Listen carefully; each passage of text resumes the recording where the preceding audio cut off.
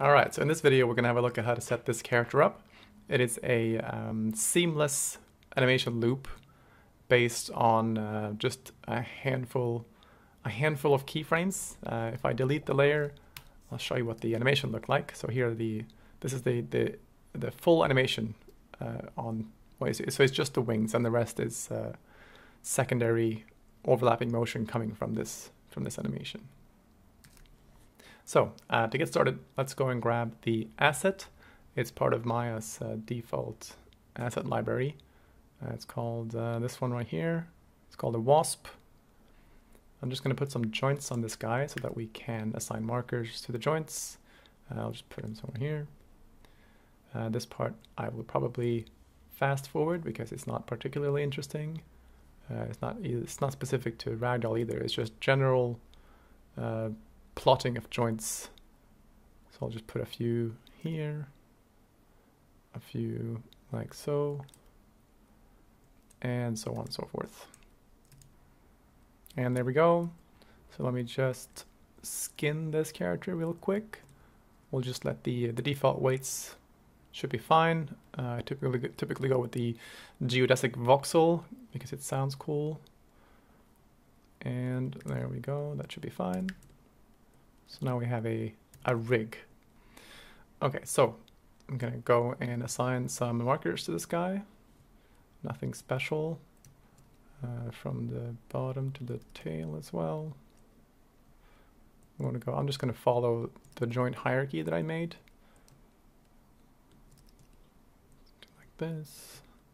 The default sizes are a bit large. We will work that out in just a hot second. There we go.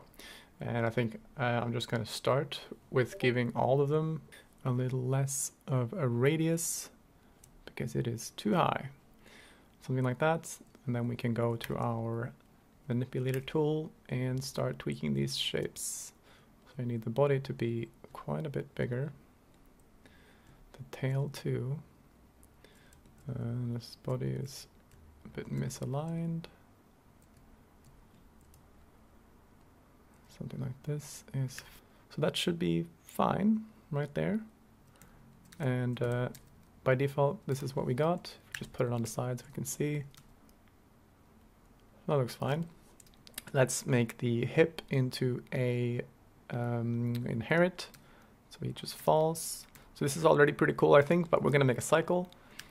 And for that, because we don't really care about gravity in this case, we don't even care about the ground because we just want him to be free floating. And if I were to set some keyframes on these wings right now, you can see that first of all, let's see what the axis is. So maybe the green one, that can be our flap axis. Let's set a keyframe. And we go forward to say here.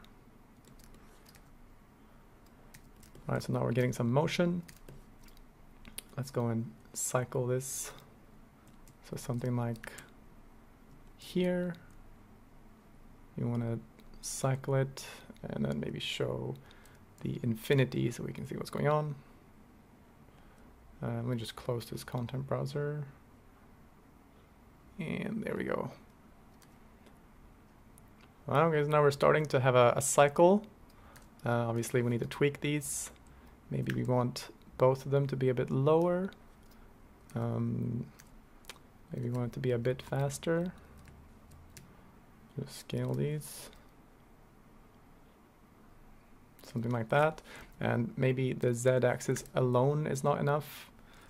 It's a good time to, or when you plot the joints, you might want to also sort of reorient these.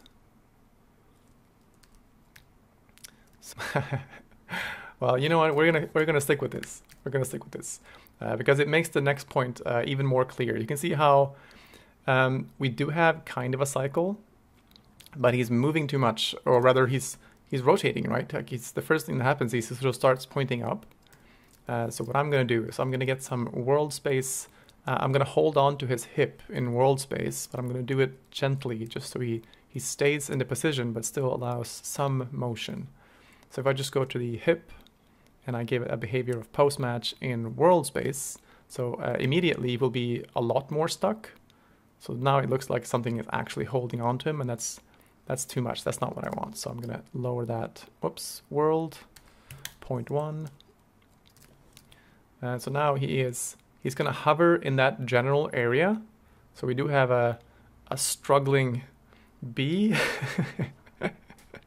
Maybe he's just learning how to fly.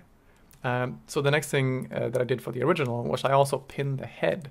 So I want the head to, I want it to move around freely, but I want him to face in this direction. I want him to look ahead as though he's flying with intent straight, rather than just having sort of being attached and doing whatever the body's doing.